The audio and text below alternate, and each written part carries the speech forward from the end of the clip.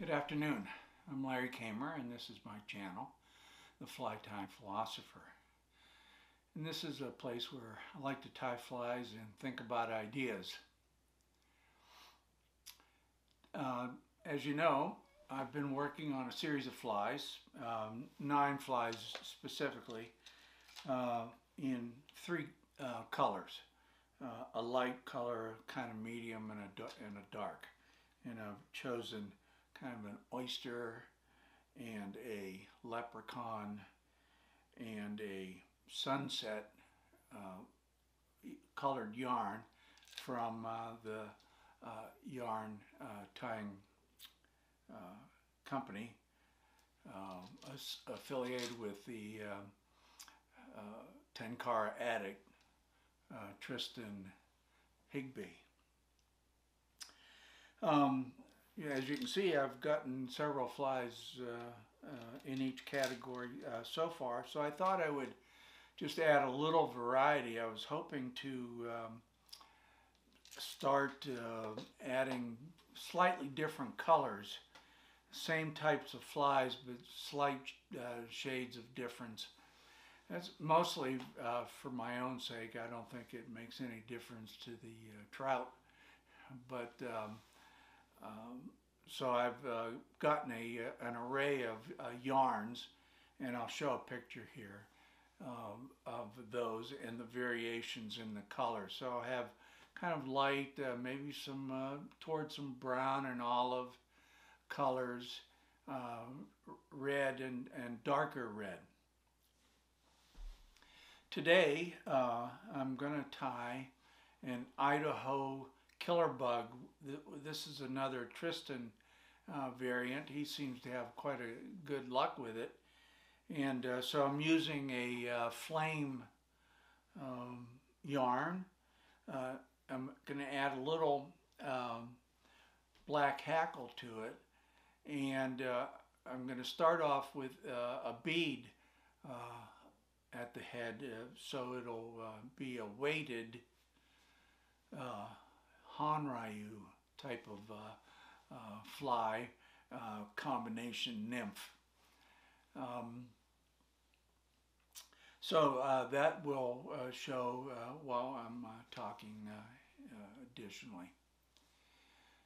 The title of this episode is Tenkara Spirituality. And as I was reflecting on this, I think this was the central experience that I have fishing that I kind of wanted to then state in terms of a worldview. And it's the experience, I think, that I keep coming back to. This all started like when I was 12 or 13. I was in the Boy Scouts. I went camping in the mountains of West Virginia on a scout trip. During the night, I had the opportunity to lie with my head sticking outside of the pup tent and could see the mountains and the stars, particularly without light interference from a city nearby. It was quite an experience. The size, the infinite possibilities of the universe really struck me, and I had a number of different feelings at the time.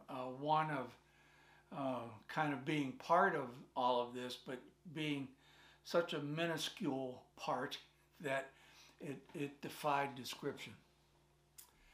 I think this was the beginning of then what I would consider the construction and the deconstruction of my spiritual experiences as a young person. I had some other experiences, like in the church at 5 years old and being inside a huge cathedral and having somewhat similar feelings.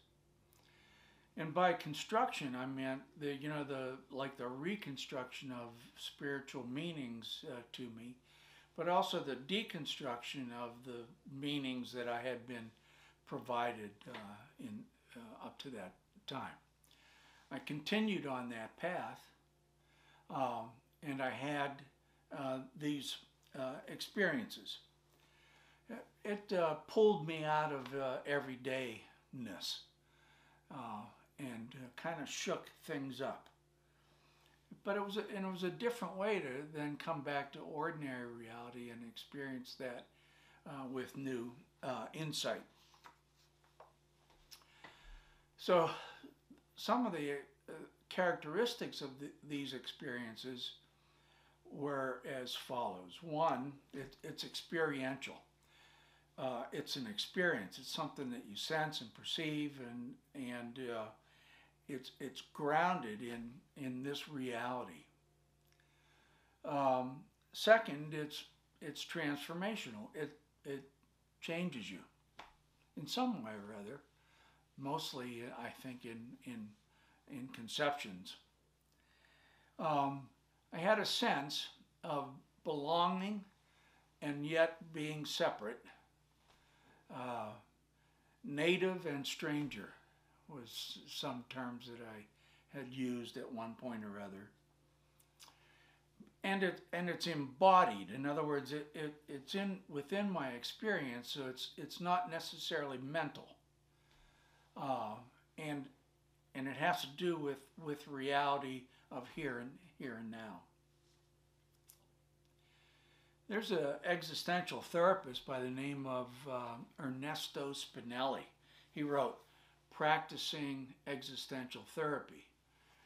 And I ran across this in some of my clinical thought. But one of the things that he talks about in this book is worlding and worldview, and that each of us is a worlding. In other words, we're being in action constantly. He likes to think of, rather than calling yourself John or Bob or Larry, you don't think of yourself as a noun, think of yourself as a verb, so that you're constantly acting on a day-to-day basis. You're working, you're sleeping, you're eating, you're having fun, you're reading, you're doing all kinds of things throughout the day and interacting with people. Out of all this comes a worldview, and I've mentioned this before, but this is a set of meanings and values that you create in this constant process of experiencing things and then transforming those things into stories or into value systems, belief systems, so forth. And that's what happens in Tenkara. I go out on the stream, and I'm hoping to get out pretty soon now that it's spring here in Michigan. And we've had some nice weather, and I'm looking forward to getting back on the stream quite soon, within the next few weeks.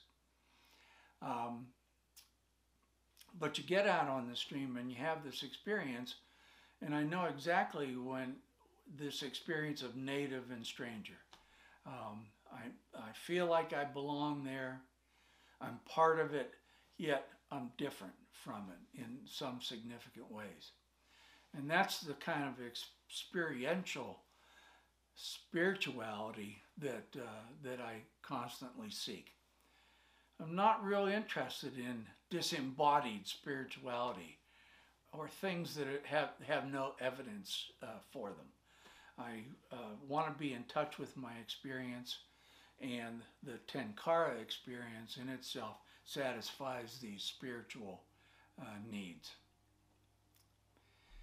So that's all I wanted to talk about today. I think it's at the crux of my activities as far as Tenkara is concerned, and looking forward to getting back there real soon. Hope you enjoyed. I'll catch you the next time.